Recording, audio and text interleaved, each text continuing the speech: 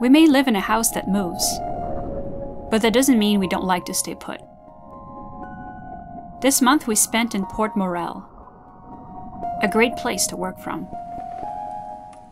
Clear waters, great neighbors, and dramatic sunsets. Staying still means we can get more work done. It was a very productive month. Devin was hard at work preparing Left for release. If you don't know, Left is a free open source writing software, and it is now available for download on our itch.io page. Another addition to our growing list of projects is Marabu, a music app. Marabu is also available to download on itch.io. We will make a video tutorial to explain how to use it soon. And as usual, I did a lot of writing for Wiktiver, and began to sketch and share some of the characters and creatures from the story.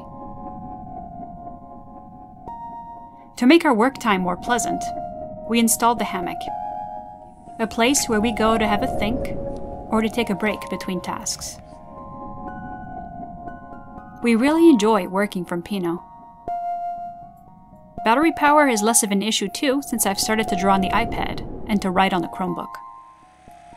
We don't have to run the generator as much, and it's easier on the ears. Otherwise, our days are interspersed with swimming, and lots of it. We visited Mariner's Cave again, but this time, the place was full of merpeople. We watched them dive down to incredible depths.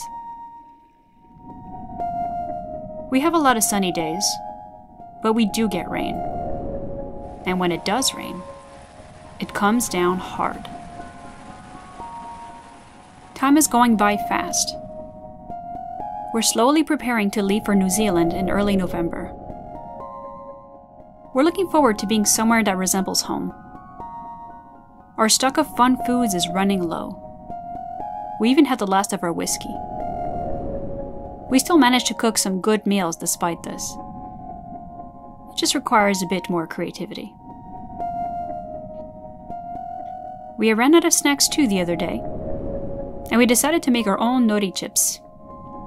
It's cheaper than to buy the pre-made kind, and is ready in just 5 minutes. To prepare nori chips, preheat your oven to 300 Fahrenheit. Rub the sheets of nori with oil. Sprinkle on some salt and the spices of your choice. We added some smoked paprika to ours.